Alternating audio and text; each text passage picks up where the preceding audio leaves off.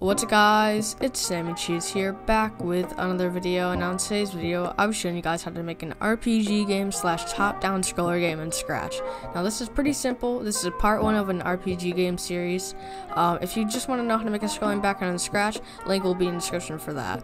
Also, I'll put a preview on screen right now of what we will be making today. So this is pretty simple, the code isn't that hard. This is only part 1, so I'm trying to make this game as easy as possible to make. Anyway, let's get started. Alright guys, first thing you want to do is delete the Scratch chat, then paint a new sprite, zoom in, make sure your outline's 0, go to the square tool, make your fill a nice red I would say, so zoom in, hold shift to get a perfect square just like that, and adjust your square until it's about not too big of a size.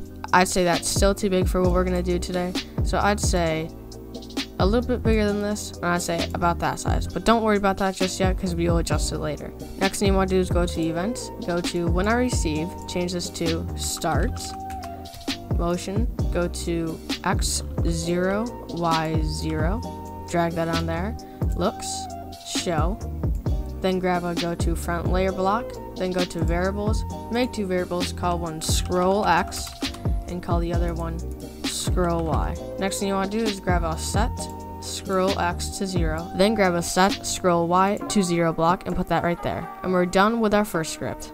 Now you just want to rename your sprite to player and then paint a new sprite. So this sprite is going to be the actual grass for the land we're going to be on. So you can adjust and make a simple background for now.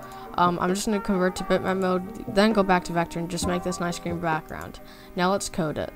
First thing you want to do is go to events, one green flag clicked, looks, set size to, change this to 500, drag that on there, go to events, broadcast start, then go to events, actually control, forever, drag that on there, go to motion, set x to and set y to, drag that in the forever loop, then go to operators, grab 2 of these minus blocks and put them in there, then go to variables, set scroll x to put the scroll x on the right side of the minus and set scroll y to on the right side of the minus. So set y to 0 minus scroll y, set x to 0 minus scroll x.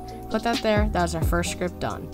Next thing you want to do is go to events, when I receive, start, go to forever, if, grab 4 of these if then blocks, and then connect them all and put them in the forever loop and drag that on there. Next thing you want to do is go to sensing, go to key, change this to up arrow pressed, key, change this to down arrow pressed, key, change this to right arrow key pressed, key, left arrow pressed, and all you want to do now is just drag these into the if then blocks, just like this. Next thing you want to do is go to variables, change this to scroll x by -1, put that in the left arrow key pressed, then go to change scroll x by 1 and put that in the right arrow key pressed, then go to change this to scroll y by 1, put this in the up arrow key pressed, change this to scroll y by -1, put this in the down arrow key pressed.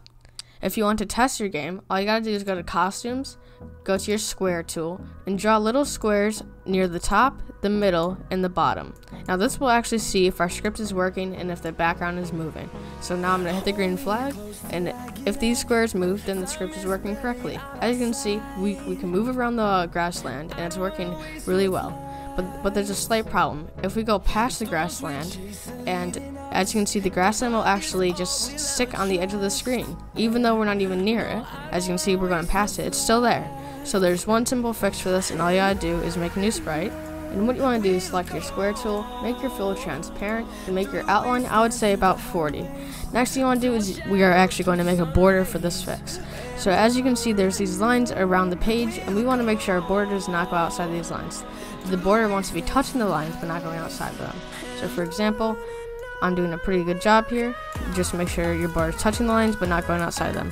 You'll know if your border goes outside of the lines right here, as you can see, as there's a big little white line in the middle of your border. So all you gotta do is just drag it back until you don't see that white line anymore. Next thing you want to do is you want to go to code, go to events, when I receive, start, motion, go to x0, y0, then go to looks, go to front layer, and then grab a show block.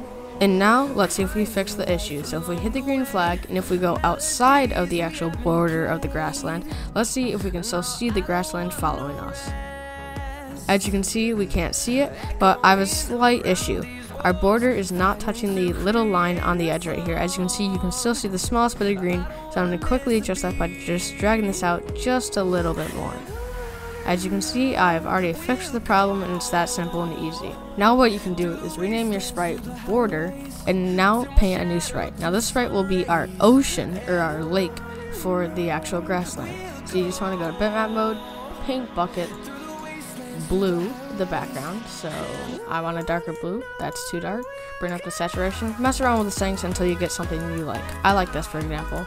So now I'm going to go back to code. What I'm going to do is go to grassland code, just drag this code into here, and just drag this code into here. But one thing we want to change about this code is go to set y2, change this to 530. Now let's test it. As you can see, it works. Our ocean is right here, and we can still go past our ocean, so everything's working just fine. So that is actually how you make new sections. So what you can do is you can rename this ocean, and in the beginning of the video you saw how I had all those cool details and stuff. So if you go to your grassland and if you want to know how to make a house, first just delete all these random squares you put to test. Then what you want to do is you want to go to your square tool, make sure the fill is 0, and find a nice yellow color. Then what you want to do is you want to bring the brightness down until you get a gray. So you can keep on moving the slider until you find a brown. So I'm finding my brown in an orangish, yellowish place. So I keep on bringing my brightness down until I get a nice brown. I like that. Now what we're going to do is we want to hold shift, and this will be the roof of the house. So just make sure this roof of the house is in the middle, or actually doesn't matter. You can put it anywhere. I'll put mine right there. Next, what you want to do is go to your line tool, go to outline, color picker, and pick the color of your house. But now all you want to do is just bring down your brightness a little bit more, make sure the outline is at least 10, and then you want to zoom up on your square, just like this, and you want to hold shift and draw a line. Now this will make the line perfectly straight. So if you want to make the border around the house, this is all you got to do. As you can see, it's working pretty well, no issues. And now if you want to make the top of the house or whatever you want to call it, all you gotta do is start from one of the corners, drag the line out, then just keep on dragging it out to the corners, or start from the corners and go there. And as you can see, this method works pretty well to make a house. Now I just made one really quick. If you want to perfect it, just go to your reshape tool and mess around with the lines until you get something you like. So if I want this to be perfectly in the center, I can mess around with it until I think it's perfectly in the center. I think that is good. Now as you can see, if I start the game, my house is right there, and I can walk on it right now, but we will fix that in a future video. Anyway guys, that's the end of this video. Thank you for watching. Make sure to comment, like, and subscribe, and I'll see you guys later. Peace out.